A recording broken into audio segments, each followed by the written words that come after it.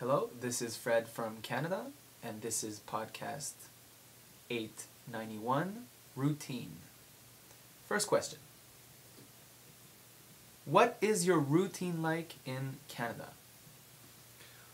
What is my routine like in Canada?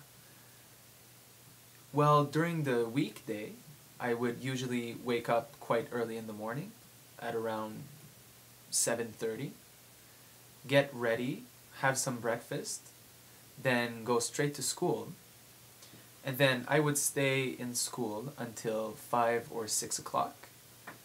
Then I would go back home, do some homework, or I would go to the gym or do other activities.